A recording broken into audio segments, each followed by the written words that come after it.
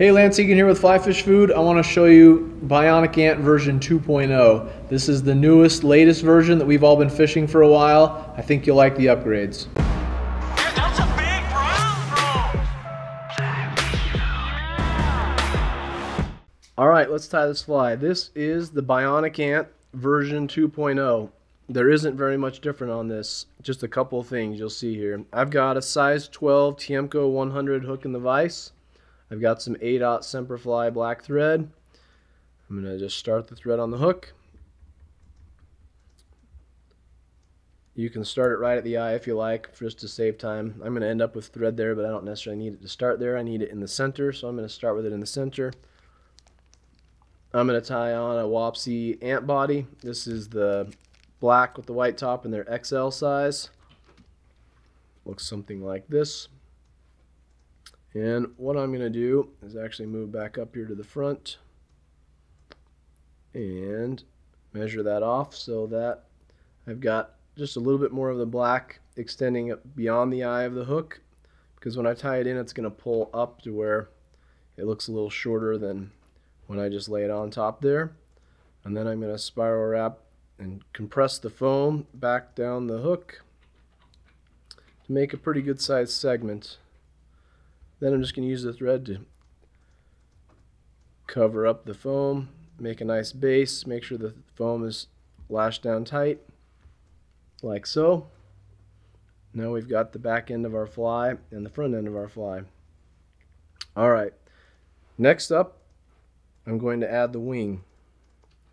This is EP trigger point. I don't have my packaging anymore, but it just comes in a hank strand like that. This is just white. This is one of the key parts of this fly. The old fly used to have a brown wing that was a little more imitative to what ants often have, kind of a more gray-brown wing. But we find that the white wing is a heck of a lot easier to see, and the fish just don't care whether it's white or brown. So we've been tying almost all of our ants for years now for our personal use with white, because they're just so much easier to see. Alright, so we've got EP trigger point in white as the wing. You saw that I doubled it over. That way you can pull on it all you like and it's not coming out. And I'm just going to grab it and try and trim these up to a little bit longer than the body, but not terribly long. Next we're going to add the legs. The legs are Uniflex. This one's in black. We also tie these Bionic Ant 2.0s in purple and in brown, or kind of a cinnamon color. So we changed the body color and the leg color and all that too, but the black one is still the staple. Purple has its days though, you gotta have the purple one in your box. I'm gonna tie these legs in just an X shape. So I've captured it on that side. Now let's do it on the camera side, like so.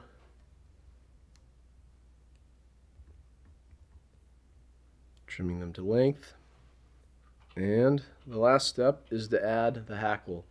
This is a Coachman Brown hackle. Really any brown would work, but Coachman Brown happens to be my favorite color, my confidence color on this fly. So I've trimmed the butts, see if you can see that, away from, there you go, away from the stem. And I'm going to tie the hackle in by just capturing the stem with a thread. And then one thing I'm going to do on this one to give just a little bit better base, I'm going to take some black kapok dubbing from Semperfli. Kapok is a high floating dubbing, and it's really fine. It doesn't build up a lot of bulk, but what I'm going to do is use it to kind of level out my tying area for my hackle. So where I've got this bump from the wing, I'm going to kind of cover that up. Also gives the hackle something to bite into so it doesn't slide around on the thread. Now we're going to wrap the hackle just in the segments from the legs. 1, 2, 3, 4. I'm going to capture it with the thread. Come on, you bugger. There he goes.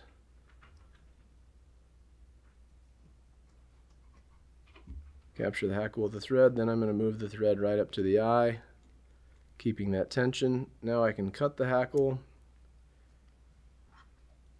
come in here and whip finish right behind the eye. And the last step after trimming my thread is that I want to trim this hackle flat on the bottom. So we get a pretty neat leg profile from that Uniflex, but to make it so that this fly always lands with the hook down and so that it rides a little bit lower, I oftentimes kind of stroke those hackle fibers to each side, then come through here with the scissors, careful not to cut your legs, and just cut this hackle nice and flat right on the bottom, like so. Got just a couple more on this side that are still a little bit sticking up. That's looking better. And we end up with the Bionic Ant 2.0. High vis, it's got the white wing, it's got a little bit larger legs for a better profile. Give that one a whirl. I think you're going to catch a fish. The baby fat minnow. You've all seen it. We're going to show you a new colorway that's dark and it just absolutely crushes fish. So check it out. Okay, so on this black baby fat minnow, it's a coloration that we were actually watching a video on YouTube, and there's some guys in Scandinavia somewhere, I forget where they are, but they were using a belly scratcher minnow with this black coloration with orange eyes. So we modified that for the baby fat minnow, and it's a killer. So check it out. It's the same tie as the normal baby fat minnow, just in these new colors. First thing you need to do is subscribe to our channel. We really appreciate it, and it helps us to continue to make these videos. All right, so I'm going to get started by just adding some thread right in front of the bead. And we're going to kind of trap this bead about right here, just by crisscrossing over the top of it a few times. At the end of the day, I'm using an eighth inch or 3 mil eye, and that needs to be able to sit between the bead and the eye of the hook. So there's enough gap there. So this fly is pretty simple. For the back, or for the tail of the fly, the movement, I'm just going to pick a nice piece of marabou that has flowy tips like this. And I'm just going to pull a clump off the stem, about like that much. You don't want this fly to be too full. If you use too many materials, it's just not going to swim right. So I'll tie it in about right there. Just about like that. Get rid of the excess. And then for the guts on this one, we're using a cool color. It's called Ice Dub Minnow Pearlback. And it's kind of like a grayish color. It just has a bunch of flash in there. So the first batch of this that we're going to tie in, we're just going to dub some on our thread to cover up the marabou that we just tied in. Like that. It can kind of be messy a little bit. And then the next little bit we're going to tie in by just grabbing a loose clump like this, and we'll tie it in right behind that bead, clump style, just like that, and then brush all of these fibers back.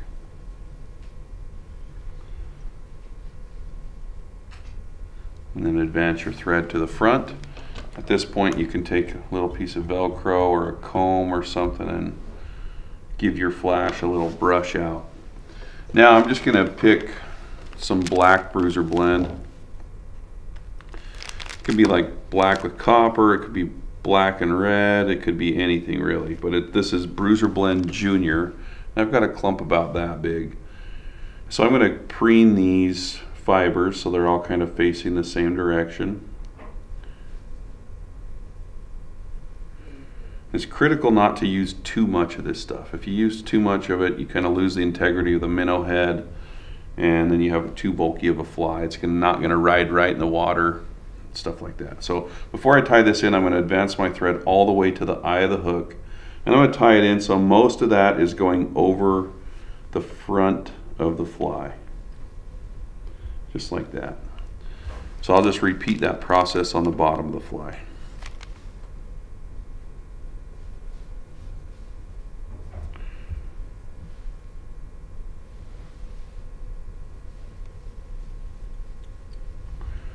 So just like that. So once we have those two portions tied in, I'm going to kind of fan them out. So if I turn this way, you'll see how I have that nice and fanned out. And what that does is when I push that over the fly, it covers the sides of the head. I mean, we can fix that later, but it's easier just to do it this way at first. So I'm going to do that to the bottom as well. I'm going to pull the top over and give it a quick wrap of thread. And then the bottom, I'll pull that under and just wrap my thread right here on the head. And as you can see, I've got to cover it up. On this side, you can see the bead still showing through. So if that happens, I just grab my fibers and just kind of wiggle them back and forth a little bit, and that will put them all right in place. So from here, I'm just going to lightly comb out the bruiser to make a minnowish shape, because we're going to put some eyes on this now. But before I do that, I'm going to do a quick whip finish.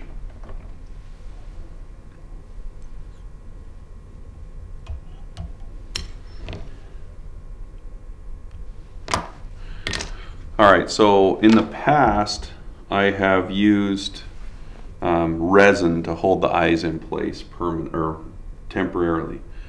But on these newer flies, I've actually just been using gel super glue. So if you don't use gel super glue, if you use normal super glue, it will kind of just seep into the head and it won't really do any good. I just use this simple Loctite stuff. But before I do that, I can see a few little stragglers, so I'm just going to take a lighter and just hit it real quick. That gets rid of any of those little stragglers, and that kind of screws up our resin finish. Then I'm just going to flatten the head, just find some toothless forceps, and I'm just going to come in here and just give it a quick smash. And what that does is it creates a nice flat surface that I can use to stick those eyes to. If it's a round surface, the eyes don't really like to adhere very well. So once I have that, I'm just going to get a tiny little dab of super glue on that side, and then another tiny little dab on that side. Mind you, you don't need that super glue to hold the eyes in place permanently. It's just going to kind of hold it until we can get some resin to cover up the whole thing. So again, I'm using these 3 mil or 1/8 inch fluorescent orange eyes. And I'm just going to stick those in right behind the eye of the hook and just kind of gently place those. If you just pinch them too hard, they'll slide and then your fingers get in the super glue and then it's a mess. So that's where we are with those eyes. And they're pretty set. Once I pinch those in place, they set up pretty well. And on this, I'm going to use Solarez medium viscosity. In the past, I'd used multiple different types of resin, a thick and then a tack-free. This Solarez really does the trick. It's super durable, and with one shot, I can just finish the whole fly. So the key here is to put a gob on there and then smooth it out with a bodkin. So shout out to my father-in-law who made me this steezy purple bodkin that matches the purple popsicle. So it's just like a needle on the end of it.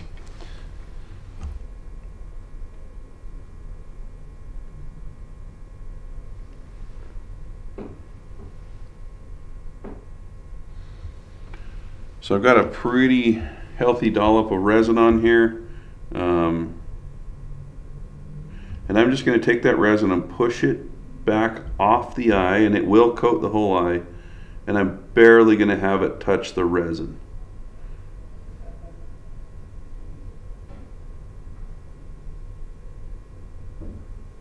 Then once I get that set, I'm going to just kind of rotate it like this while I hit it with the infinity light. Wait, no, this is the plasma light. Dang, this one's a beast. So once I get it all pretty much cured, I'll slow it down and give it even more of a gnarly cure. All right, don't go anywhere though, because you got to check out what this looks like wet. Okay, so there we have a head, totally tack free. And the beauty of this is when it gets wet, it's awesome. So that's what we look like with the blacked out, what do we call this, Brig? Is it blacked out? Blacked out baby fat minnow. Anyway, tie some. If your fish are eating little small streamers, highly recommend doing this one because it kills fish. I mean, it doesn't kill them. That's just figuratively saying. It doesn't really kill them. We just torture them a little bit. We poke them in the face. Then we bring them in nice and gently, and then we release them into the water from only a few inches above so that the fish police don't get mad at us. And then we don't kill the fish. They just learn their lesson. Then they go tell their friends that an alien abducted them. Yeah, then they go and tell their friends that an alien abducted them. Brigham, no they don't. I bet they do. All right. I have a smile on my face because Brigham and I are laughing about the name of this fly. I will be proper. It's called a booby. It does have big bulbous eyes. However, I'm not sure if that has anything to do with the naming of the fly. And we use it on Henry's Lake. Totally slammed them there. So you got to check this video out because this is going to end up in your fly box. All right, so here we have a heavyweight champ in the vise. I'm using 210 denier thread. And we've got a video on how to use the Upavon, I don't know how to pronounce it, but you cut a bunch of foam cylinders out of a foam block. So as you can see, I've cut out a bunch of 6 and 7 millimeter holes out of this. I cut them in half, and this is what they look like. So you can see that nasty square or blunt end. I'm going to show you how to get those perfect. Key here is very sharp scissors. So these what are they called, Brigham? Renomed? Renomed, I believe. Jeez, I don't know. These scissors are freaking sharp. I love them. This is one with a smooth blade. And what I'm going to do is I'm just going to come around the side and make kind of a rough cut, knocking down that edge. So I'll do it on the other side real quick. See if I can get that in view for you. This is such a crisp cutting little scissor, man. All right, so I'm here. Got it right here. I'm just going to touch it with a flame and roll it in my fingers. And boom, here we go. Now there's some debate about, do you tie on the booby eye after the fly is tied, or you tie it on first? I definitely prefer to tie it on first, but through watching the British guys tie these boobies a lot, I learned a technique that's actually really, really cool.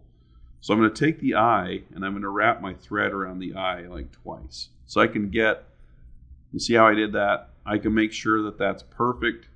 That's about how I want it to sit. Once I have it on the thread, I'm just going to continue to wind, and it will kind of seat itself on the hook. You can get a really tight tie-in point here. And kind of figure 8 or wrap around the base of both of those. So here we have 2 perfectly set booby eyes ready to roll. Brigham learns stuff every time he watches me tie flies.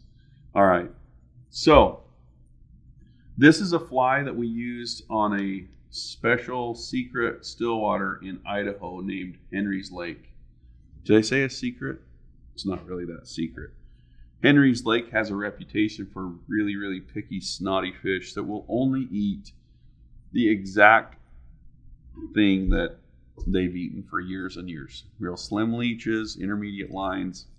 We busted out the Euro stuff. Not Euro nymphing, but the UK stuff that we've learned over the years, like the parabolic line. You guys hear me talk about that all the time. Whatever it was about the parabolic line with this booby and a few Callibatus nymphs was magic. So anyway, we're going to pick a real flowy piece of feather. So, all right, so I have pulled all the fibers off of that, got it in my hand, and I'm just going to kind of bunch all those together like that. And now I've got a real long piece of marabou that I can use. I like to cut off those butt ends and use that little section to tie it in. Now, I can tie this in up top so it's more level, more durable. But I'm going to take my fingernail and I'm going to pull out a lot of those marabou fibers that are stuck in on the stems. So that's stuff that I pull off the marabou, and that's where I'll tie it in. So I'm going to, let's see if I can get it to work, do a few loose roots or loops. Loose roots. It's a word. And I'll just wrap it back. Maybe I didn't peel off enough of those fibers, but you get the picture. All right, so when I wrap this back, I'm going to wrap it down the bend a little bit, and that will keep that from fouling quite a bit. It looks really dumb, but it'll keep it from fouling. And I want my tail pretty long on this. I hear this all the time. Guys will say, well, with a long tail like that, my fish short strike. So that won't work. I don't think the fish are short striking. They either have a dull hook point, maybe their fly design's wrong, maybe it's a small fish eating it. But I really don't think the fish are smart enough to know that's a fly, and if I only eat the tail, I won't get the hook. No, they're trying to eat it. So don't give me the short strike stuff. This long tail style of fly has been used for years and years and years and years. Guess what? Fish eat it just fine. So what I'm going to do is I'm going to come back here and with my thumbnail just kind of break off some of those fibers to get it the length that I want. And the rest of the fly is real simple. So this is just F&F Jelly Fritz in blackjack color, just black on black. If you notice the theme here, the blank saber theme, where it's black tail, black body, chartreuse head, I'm just doing that with a booby instead of a bead. So once I'm here, I'll just wrap this forward. So I'm going to turn that. Some people say you want to pack that in real tight, but I like to wrap it just kind of natural thickness. Don't want to pack it too tight, don't want it too loose. And I'll tell you why. So trim that off. Now, as you can see, the hook gap is completely gone on this fly. That hook is hidden in the materials, which normally would be a very bad thing. But this Fritz really slims down in the water. So when you're fishing it, that hook is definitely going to be able to be ready to poke a fish. So don't worry about that too much. Take my thread up through the eyes now, finish around the eye of the hook, and kind of pull everything out of the way and do a quick whip finish. Anyway, if you haven't watched our videos on fishing parabolic lines, we'll put some links in the description below. If you already know about it, you can see why this fly is such a killer. But we use this all over the place in different colors as well. So mess with some olive, some orange, some pink. But this one is definitely one of my favorite colors to fish in this booby pattern. G'day, mate. If you can't tell, I've spent a lot of time in the UK recently, meaning I spent 3 days there. I was so jet lagged I wasn't even conscious. But there's a fly I want to show you. It's a cousin of the Djallbach. It's called the Bruiserbach. Yeah, it's Australia, bro. I know, it's Australia. It's a joke. Freak. That's a big brown, bro.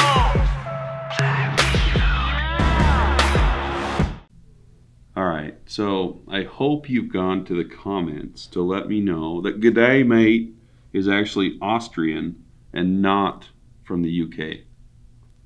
All right, so I know that, okay? They say other stuff there. Anyway, let's get started on this fly. This is a variation of a Djallbach, and the Djallbach's really simple. It just uses peacock herl, hackle, and wire. But I tied some up one time using Bruiser Blend Junior as a peacock herl substitute, and it worked really, really well. So let me just find my stuff and we'll get started. All right, so the tail on this is brown hackle fibers. Typically I'll use Coachman brown dry fly stuff that I have laying around, but this in this fly I'm using the fiery brown strung hackle from Hairline. So I'm just going to get about that many and pluck those off of the stem of the hackle. And I'm going to tie in, I don't know, there are probably 10 fibers here. But I'll tie those in so that the tail's roughly going to be the same length as the body on this. Make sure those sit nice on top of the hook shank. It's going to kind of curve downward just a little bit because this hook has a little bit of a bend like that. And we'll just wrap that using touching turns. Touchy turns, dude. That's like the Davy McPhail of the United States. All right, bro. It's up to yourself, man. Just use some of those touchy turns and it will all turn out all right, man. Touchy turn. Oh, jeez. All right. Sorry, Davey. We love you. We're just messing around. It's Brigham's fault. His name's Brigham Wilson. I can send you his email later. All right. So, red wire. Red wire on Stillwater nymphs is a great choice. This is just some uni soft wire in size small. I've really been liking that uni wire lately. But once we're here, this is California 420 color bruiser blend. Trust me, that name has been around in the bass circuit for a long time. So I didn't come up with it, promise. So I just have a little dubbing noodle. I can always add more if I need to. And I'm going to start just building up a little bit of a taper on this fly. So as you can see, just by kind of wiggling my thread to where I want it, I have a really nice taper on that little nymph. And then I'm going to reverse wrap the wire. And if I reverse wrap, even though it's just dubbing that I dubbed on there, it can add a little bit more durability. So we go all the way to the front. We're going to catch that. And then I just like to bend the wire against the direction where it was last wrapped. Bend it back and then do a quick little helicopter and it's off. So this is the most challenging part of this fly, and it's actually quite a pain in the butt. It's tying on the beard. So this has like a wet fly style beard. So as you can see, I took my thread and I took it from right against the eye and I moved it back. It's just like 2 to 3 turns of thread. But when you're tying in the beard, if you put it too close to the hook eye, you have these little fuzzy fibers that get in the hook eye. So take your thread, push it all the way back to where it's touching the dubbing, or if you're tying a Dialbach, the real one, against the hurl. I call this one the Bruiserbach. Right, Brig? Brigham named it, so if you're mad, it's his name. I'll take about the same number of fibers that I took for the tail. I've prepped them, and I'm going to turn the fly upside down and just lay those on its belly, grab with 2 fingers, do a quick pinch wrap, 2 to 3 turns, and then I've got it tied in like that. From here, I can just manipulate the feathers, take my fingernail and, kind of splay it around, make sure that it's nice. I kind of like it to splay out just a little bit like that. So once I have that tied in, I can maybe do one more really securing wrap, so when I'm messing with these, it won't pull out. Get some really fine tipped scissors, stick it in there, and now because I had those awesome fine tipped Renomed scissors, there's really no butts to be found, and I can just come in here and tidy it up. See that, Brig? Tidy. That's a word I learned over there as I was learning how to be civilized. And then we're just going to give it a quick whip finish. And on this fly, we might as well just go for the full fancy effect here. So I've got, here we go. I've got some resin. And I'm just going to put a little tiny bit on the thread. And I'll work that into the bottom side. We just want to barely kiss it with the resin. You learned that one too? Oh, that's something they'd say in freaking Texas or something. But this dubbing actually has really good, cool UV properties. And Bruiser Blend is a great dubbing for nymphs and dries. So anyway, there's the Bruiserbach. in California 420 coloration, and it is a Stillwater Crusher. This is an incredible, versatile style of chironomid. Watch this technique that I'm going to use that turns it into a much more versatile style. That's a big brown, bro. Okay, new hook alert. This is one of the hooks I've been waiting for quite a while. You know, in general, for Stillwater, chironomids, little leeches, there's not been a super great, really strong, heavy hook, but in smaller than, say, 10. So Fulling Mill's new lineup of grab gape heavies solves that problem. And they go down to, I can't remember, maybe 18, 16.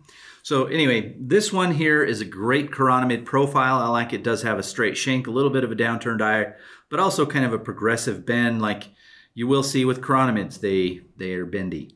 So this is more of a style, but the cool part is that we're going to be able to change the colors and make it even more versatile based on just one material change, basically.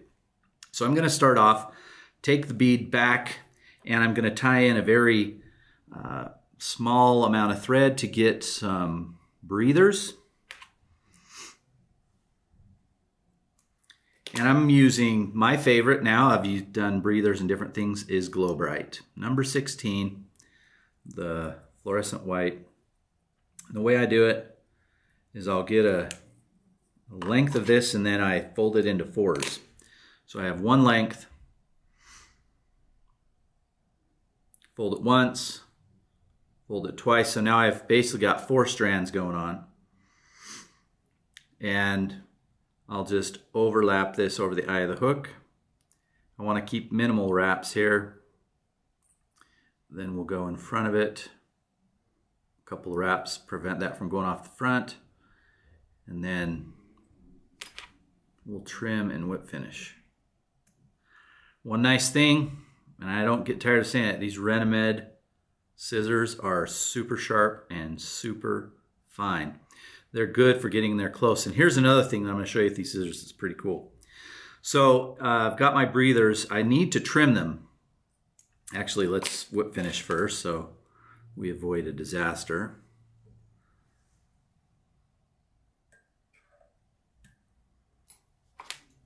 Okay, nice and minimal 4-turn, 3-turn whip finish.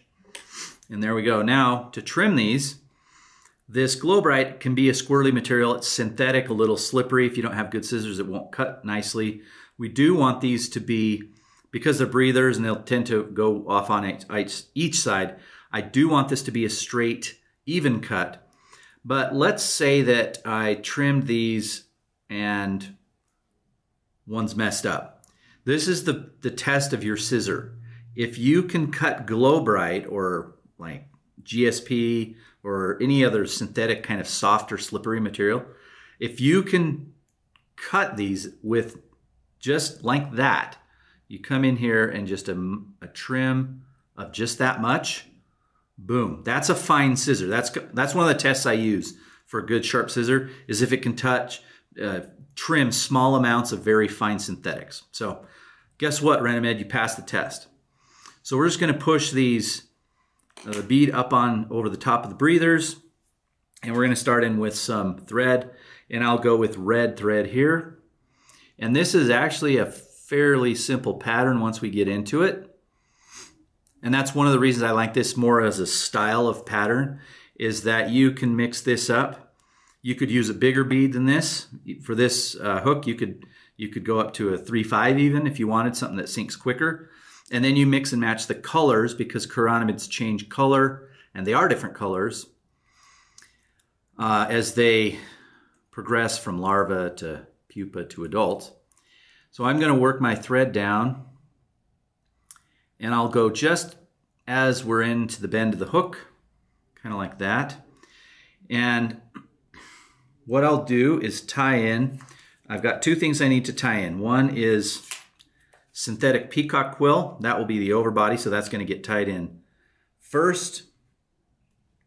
And then we'll have some tinsel. So the way I tie this in, it has an adhesive side. I like the adhesive to be towards the fly. So I'll just tie this on my side facing me. Get a good, oops, I'm gonna redo that one.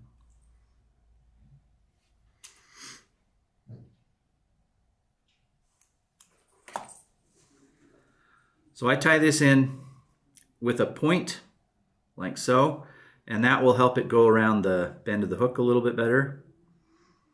And again, I want this adhesive side down. So that's what I'm looking for, is to get that to go down. A couple wraps, don't need much there.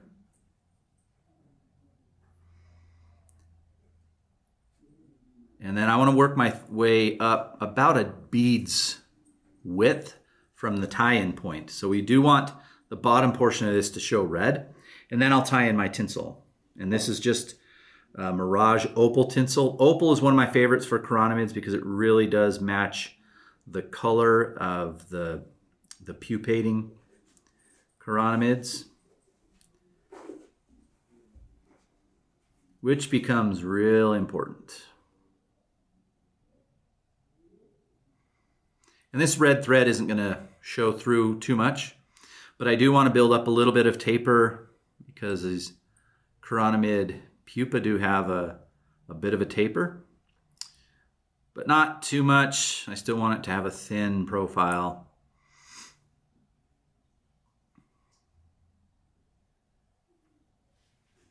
All right, work my way right up behind the bead, and I typically like to use some hackle pliers or pliers of some sort.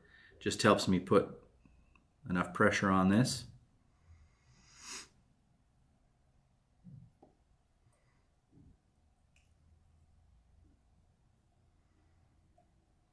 And then just wrap all the way up.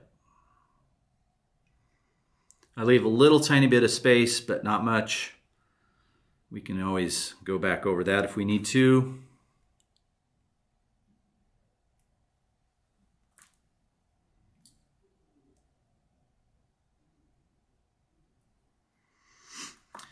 All right, now our body quill, or the synthetic quill. First strap you want to pull somewhat tight because you want that to lay down. And then I'm just going to work my way up so that that segmentation is going to pick up the red there at first. And as we work our way up, slightly overlapping wraps with that little black stripe kind of following us up.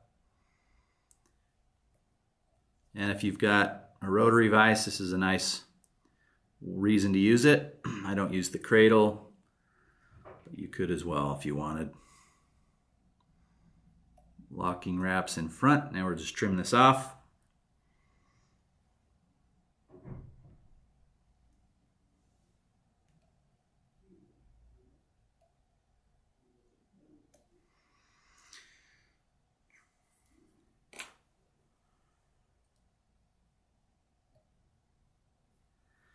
All right, at this point, we could just whip finish and fish it like that, but that wouldn't be fun.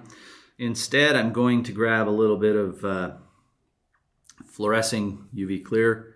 You can use whatever UV resin you like. I like this one because it does have some UV reflectance with it that I personally think makes a difference.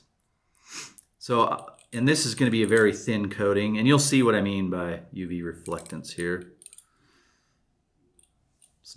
It does not fluoresce. Take off the excess, but if we jam the light on this, you can kind of see those highlights it gives it. Maybe not a big deal, but I think it's cool. And I think it makes a difference. I've had enough times where a fly with this coating on does better than other flies of similar build, but without the coating. Okay, this is almost done. Really simple. We're going to add some orange UV eye stub, one of my favorite dubbings, and this is a tiny, tiny bit.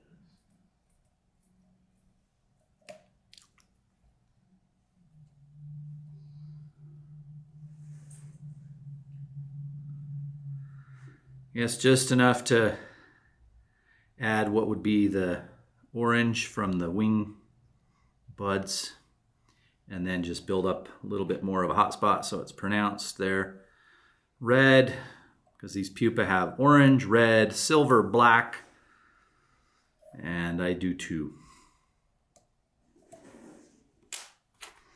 And that is it. The thing that you can do differently here, if you wanted to get a red version of this, you would simply use red tinsel, and here's an example of one that has the red tinsel. And so that's the only difference. Instead of using the Mirage Opal, you use red tinsel. I like the medium size. And now you've got a red one. So remember, with chironomids, you really do need the darker red and blacks. You need silver and blacks. You need reds and silvers. And then especially these with some kind of sparkle to them. And so that's why I say this is a style. You can use it for a lot of different styles and colors of chironomids. But this is a good one. We'll leave the description. In the description below, we're going to leave some links to the materials you can tie yourself, and check us out at flyfishfood.com.